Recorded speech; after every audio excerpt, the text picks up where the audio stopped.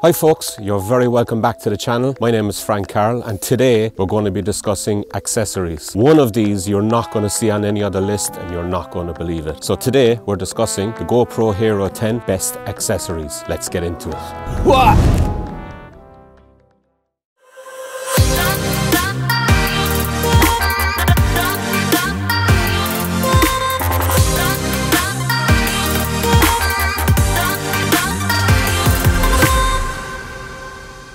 Okay, so first on the list we have a tripod mount. This one that I have here is called the Smatree tripod mount. It's about 12 euros I think on Amazon. This has been a lifesaver for me because basically when I'm out and about I can put it onto any tripod, which allows me to do, any of the filming in a fixed position. Allows me also to do some time lapses and stuff like that. So just attaches to the bottom. It's got a 1/4-inch thread on the bottom, thumb screw, and comes in very, very handy. So as I said, works out at about $12 or 12 euros on Amazon, so check that one out. So next up we have a tripod. The one that I actually use is the little Joby tripod, which is very, very handy for if you're doing vlogging and stuff like that, or just to have it in the bag.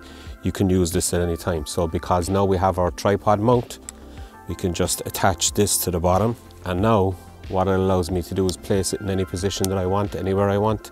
And you can also attach this to around trees and stuff like that. But what I find also handy for this is if you're vlogging. So this one is the 1K one, so basically it's going to allow you to vlog whatever way you want. Like I said, this is the smaller, lighter version. This is the Joby 1K. Basically it works out at about 35 euros on Amazon, but definitely it's in my bag every single time. So between the tripod mount and my little Joby 1K, perfect for when you're out and about. Make sure you get these. Next up we've got a little cage. It's basically this Ulanzi cage that's here. So on the top here it's got 2 actual cold shoes that you can remove and put back on again. And the good thing is on the front of this here is a 52mm thread. The back door opens and the side door opens.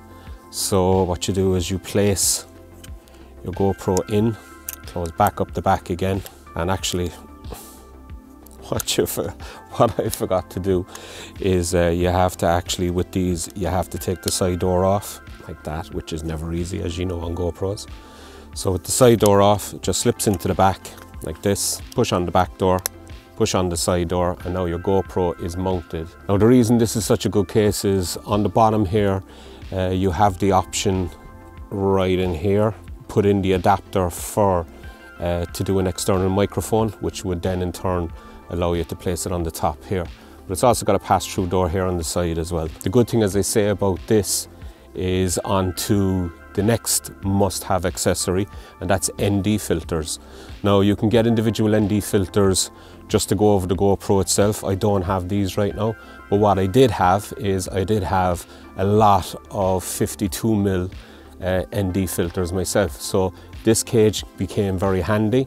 So it brings us on to the next one, and that's ND filters. So because I've got the Ulanzi cage on, I've got a lot of these 52mm ND filters, which allows me basically ND filter on the front. This now allows you to slow down your shutter speed, give you some of those cinematic looks. So because I had the 52mm in my bag, this was very, very handy. So the Ulanzi cage works out at about $21.50 on Amazon, and like I said, I had a lot of these 52mm ND filters that were floating around as well. But you can get some online, the 52mm are a bit cheaper than what the larger ones are, but very, very handy to have. And like I say, it's already got you can add the tripod mount to the bottom here. The Ulanzi little cage comes in very, very handy. Okay, so this next accessory is in my bag all the time. I find it one of the most useful, and that's the GoPro pass-through door. It's about 20 euros on GoPro's main site. That's the pass-through door itself. So basically what you do is you remove the side door, and just on a side note, I find one of the best ways to remove this side door is, instead of trying to flick it down, So pull it down and then out. And at the top, you just slide it off, pass-through door goes on and slide that on. So what that basically allows you to do is to use a microphone, the microphone adapter in there, or an external battery. So like I say, very, very handy. It's always in my bag. And basically that brings us on to the next most important accessory. And I told you, you're not going to see this on any other list on the website. And this for me is the most important GoPro Hero 10, or any GoPro for that matter. The most important accessory, and that is a bum bag. That's right, I think in America you call them fanny packs. A bum bag. I mean, you know, I don't understand why people with GoPros, this should be on the list all the time. So basically how I like to use this is a lot of the accessories will just fit inside the GoPro bag. You know, it can be attached around your waist because that's what they do. You have your accessories in there. So anything that you actually need, you know, you can take that out. So another reason that I love having a GoPro bag on me, and these next few accessories will roll in together. So basically if you have a tripod, and a lot of the time when I am out filming a lot of my time lapses and stuff like that. So I film my time lapses on the GoPro in RAW, so I film them in photographs. So what this allows me to do is to attach the bum bag directly onto the tripod. So basically what I'll end up doing is taking my bum bag, just wrap it around the bottom or wrap it around the top here. That allows me to attach it. So now I've got my accessories and I've got everything else that I actually need in this bum bag here. So that bum bag works out, you can get them cheap. You get them for about, I don't know, less than 10 euros, you know. I think I got this one for 7 euros on Amazon myself. So that leads me up to the next accessory. And the next accessory is an external power bank. So this is the external power bank that I use. It's a 20k external power bank, and you know, I've always had more than enough time with this. I've yet to even, I think, come below 50% when I've been using this all day and even into the night. You take your GoPro, you attach it to your tripod, you take your lead to your external hard drive, and then basically I put the external hard drive into the bum bag, zip it up. Now that's hanging off of there.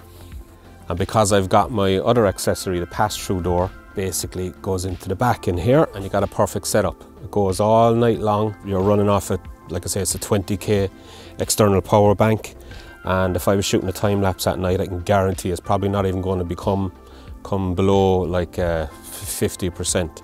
That'll run all night long and you're never going to run out of battery. Like I said, get yourself a bum bag and you have the external power bank, you got your pass-through door, and you're never going to run out of power with your GoPro Hero 10. An external power bank is going to run you probably anywhere from 30 euros up to 45, 50 euros. It depends what you get. Some of the smaller ones, you know, I mean, they're fine, like, but you want something that's going to be decent and run for a while. So this is one I just got in my local store, electronics store, Harvey Norman's. This was 45 euros, and like I said, it's a 20k. And I'm actually going to go get another one because I haven't had an ounce of problems with it. Yeah, and it'll run all night long. Get yourself your bum bag, your external, your pass-through door, boom, you're good to go. Okay, so next up, some people love these and some people hate these. This is the chesty, or the chest strap. I think I picked this up for about 12 euros on Amazon. So basically it'll attach to the front here. And I tell you, one of the reasons why I really like this is because I go out and I do photography as well. I find that even at night, it looks intimidating like this when you've got this on. Some people call it the bra, whatever it is. But we say if I've got my jacket on as well, so I take my jacket and put that on, especially in the weather we have at the moment. I mean, it's a lovely day today. It's certainly not as cold. I've been lucky, but if it's out in an evening or walking through, you know, built up areas and stuff like that, so I can close my jacket up here in the front, and to be fair, it's not as intimidating when you're walking around. So you got a POV shot, that's how I like to use it. It's you know, front facing shot all the time. Now I can have my camera in front of me taking photographs, stuff like that, and I've got a POV with the GoPro Hero 10. So like I said, it was about 12 euros I think on Amazon. So definitely worth getting one of these. You can also get the hard clips, the really tough clips that clip onto a bag or anything like that. But if I don't have a bag and stuff with me, you know, yeah, you can clip it to the front here, which would be in a similar position.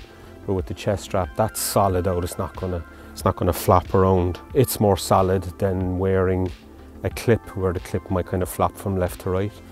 So this is bang right on the front, and it doesn't look as intimidating. That's going to look the same as if a clip was on it, but like I said, it's a lot more solid. Next up we have a suction cup. I like to use this one. Again, this was only about 12 euros, I think, on Amazon.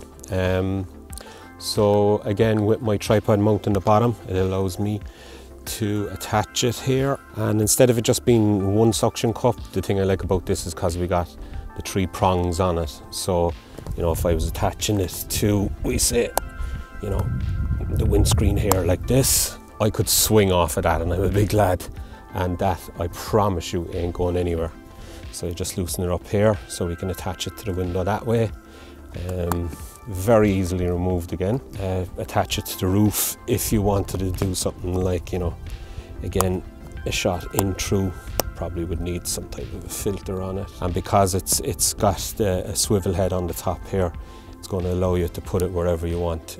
Also, again, if you wanted to put it on the bonnet of the car, I just find it fantastic. This has never even budged for me, so I do find it, that'll just tell I find it hard to get it off at the best of times. So again, you know, I can just attach it to the front of the car here, and this baby pretty much, you know, that ain't going to be going anywhere. So yeah, like I say, it was about 12 euros on Amazon as far as I remember.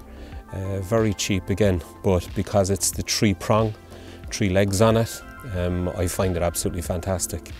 So definitely one to get as well. And finally, the last few accessories that I think you should be getting is extra batteries. I haven't gotten the Enduro Battery yet, but I believe it's fantastic. Gives you a little bit of extra life in it as well. And at cold temperatures, which isn't really going to affect me too much. It gets cold here in Ireland, but you know, not down to Iceland and stuff like that. So get yourself some extra batteries, preferably maybe the Enduro Battery. Also, what I would do is get a battery charger. The one I have is a Samina, again, 15 euro, or a Smatree. It charges 3 batteries at the same time. That was about 15 euros on Amazon as well. So you could put 3 batteries in and charge them up at the same time. So very, very handy. The last thing, well actually one of the last things, is your SD card. Get yourself a good SD card, it's worth it. You know, I use SanDisk ones, the highest quality that I can get. I think it's the Extreme 128 gig. You know, once it can shoot in 4K, you're pretty much going to be good to go. But get the best one you can, invest in a decent SD card. The last little thing that I want to talk about here is, I don't know if you can actually see it or not. Get my head out of the way. But see these little fluffy things on the top? And I've actually got one on the front here as well. So I just picked those up. They're like little wind protectors. Now, they're not, you know, they're not going to block the wind completely, but for the price that they are, they're really, really cheap. You can pick these up on Amazon, and you know, I just stick one over each battery that's actually there. I didn't do the one underneath. Probably should do the 2 underneath. But when you put those on, it's blocking a lot of the wind, so it does better than having none of it on. So for the sake of a few euros, you know, it's 5 euros or whatever it is, 10 euros, pick yourself up a bunch of them and put it on. It comes in very, very handy. So folks, I hope you enjoyed that quick review and a quick list of my favourite and the top accessories I think you need to have for your GoPro Hero 10. Obviously a lot of those will work on the 9 and the 8 and stuff like that as well, but definitely go out and get some extra accessories. You know, get yourself a small little bag. You don't need to be carrying all these big bags around. That's why, you know, these little action cameras are supposed to be very convenient to take around. So get yourself those accessories. Like I said, for me, the most important one is that little bum bag. Most people wouldn't even think about putting that on the list, but having your bum bag on you, walking around with a few of your accessories in there, the ability to take it off, put it on a tripod with your external power drive or your external power, into your GoPro Hero 10. Absolutely perfect, and you can't go wrong. So thanks for joining me, folks. Don't forget to like, share and subscribe. Also hit that notification bell that's down there as well, and it'll let you know when there's some new videos coming out from me. I think it's something like 95% of people that are watching my videos aren't subscribed.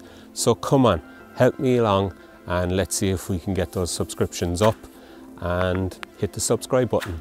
So from a lovely sunny evening here in County Kerry in Ireland, I hope you enjoy that, and we'll see you all again very, very soon.